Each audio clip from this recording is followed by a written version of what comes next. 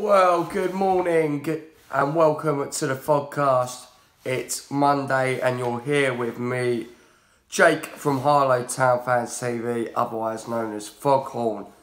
Now, apologies for last week. I couldn't get the video out and it was probably going to be my best show. I had a lot of content sent in.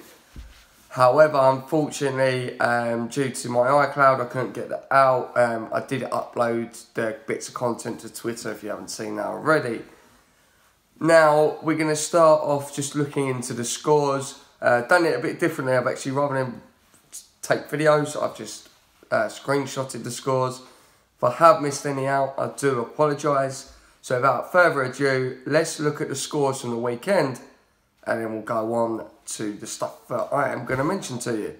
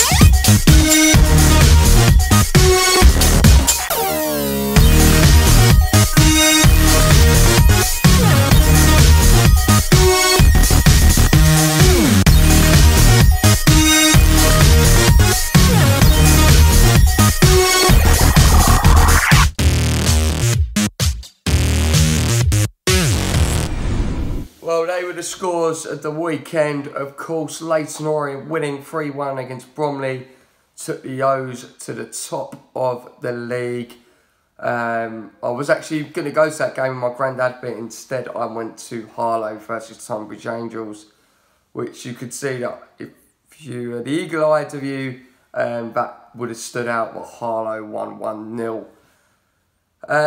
Also, Woodford beat Walthamstow 3-1 as well. And last week I did go to a game midweek. I won't digress too much of it, which you may have seen on Twitter. I went to Enfield versus Leverstock Green at Harlow's ground, as in Enfield 1893. Very good game, and the goalkeeper was a very good laugh. Now, things I'm going to mention. Unfortunately, I've got no Billingham Town content for you. But they did win 3-1 against Redcar from coming behind the season top of the league on Friday night.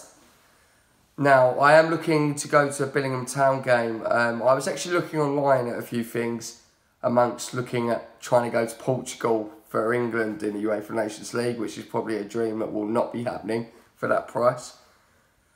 But I'm looking about March the 9th. It'll be a couple of weeks before I go to Bognor away with Harlow.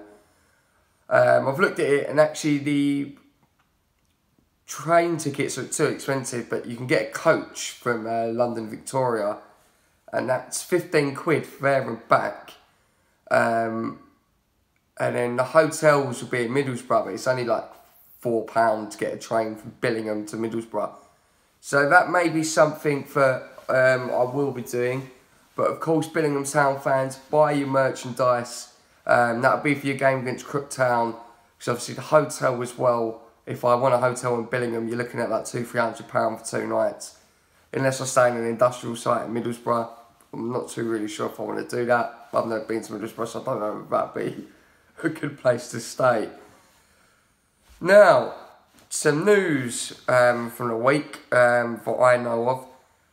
First of all, if you was at this game or you've seen the footage or you know anyone that was there, the Ebbsfleet goalkeeper jumped in to the Boreham Wood fans after the game the other day. I don't want to comment too much on it. I've seen a bit of footage, but like I say, I wasn't there. I'm not going to say this happened. And I quote, "These are what the rumours are. These are not my opinions." Apparently the Boreham Wood fans are being racist to him. There's some people that are saying that they were just taking the mick out of his weight. I don't know what happened. So if you was at that game, please enlighten me what happened there and whether you thought it was justified for the goalkeeper to do that.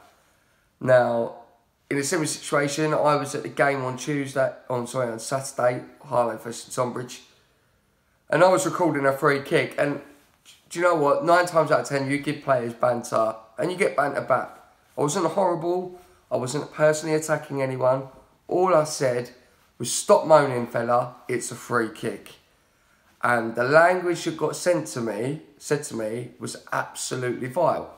So then cue second half, all the crowd start making chants about him. And he's a bit of a stocky fella, sponsored by Greggs and stuff like that, which is banter. But unfortunately, that banter was brought onto that player from something that he did, which he probably shouldn't really have done. It wasn't, if I would have gone, you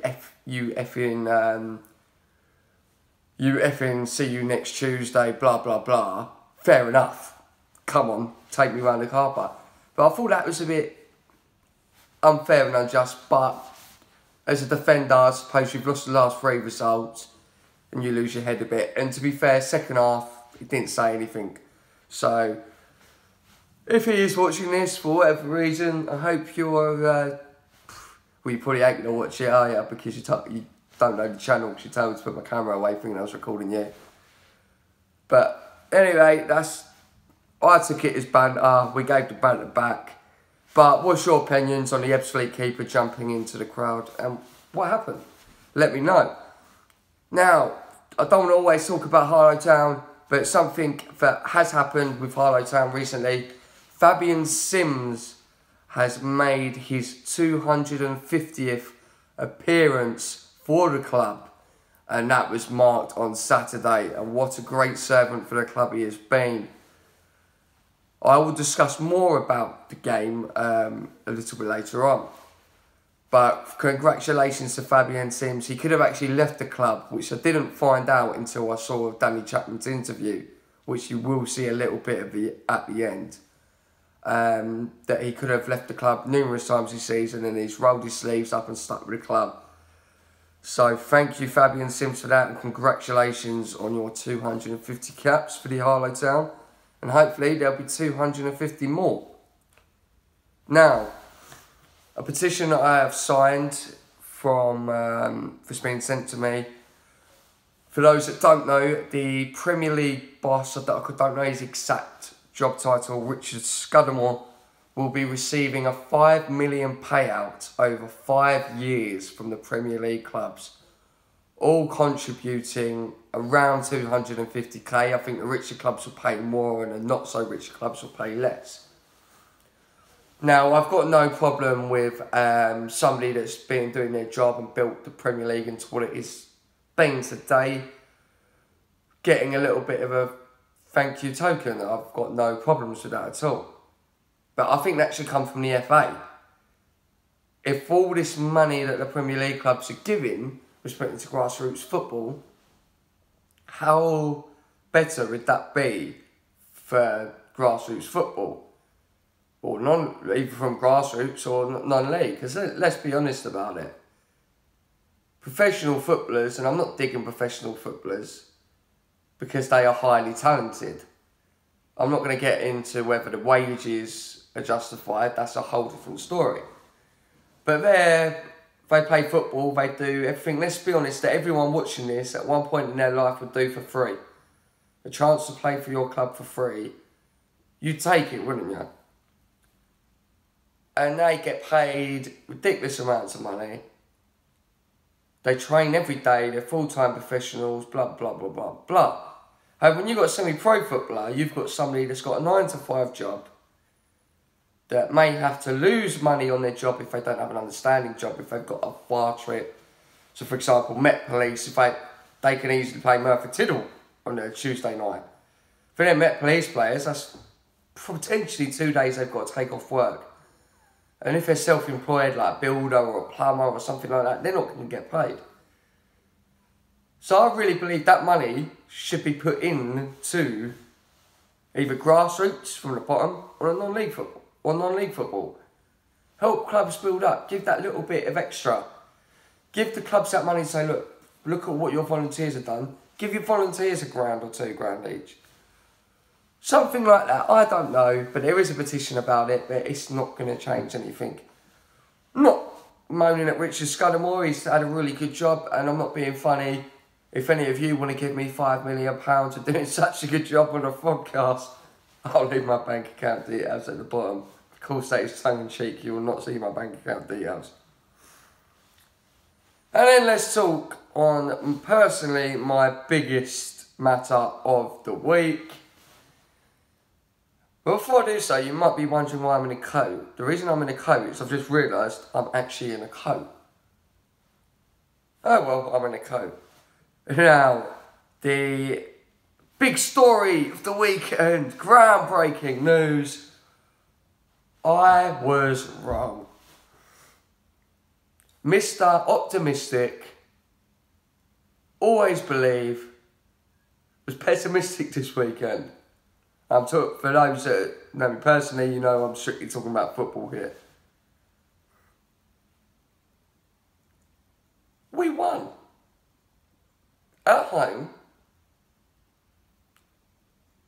against Tonbridge Angels, who are second in the league, who have got some very good players.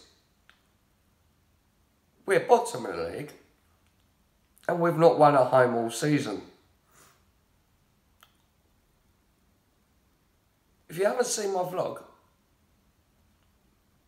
I'm going to end the vlog on a bit from Danny Chapman's interview with Ian Barnum from Harlow Town TV. And in my recorded footage of me going absolutely mental. And the players going absolutely mental. Now, no one expected it to come. So I don't know whether that's why we did give them a bit of a shock. I don't know whether Tonbridge turned up in the game thinking, do you know what? We've not won at home all season. They're not doing that great. At bottom of the league, we're going to tonk them. It could have easily been our boys thinking, right, we've got 2 ex-Harlow players and Alex Reid and Jared Small turning up. Do not let them leave here with 3 points. And do you know what? The more and more the game went on, it's like, do you know what? I'll be happy with a draw. Oh my God, we're still drawing. We're still drawing. We're still drawing. Oh my God, do you know what? If we could actually go and win this, and then we score.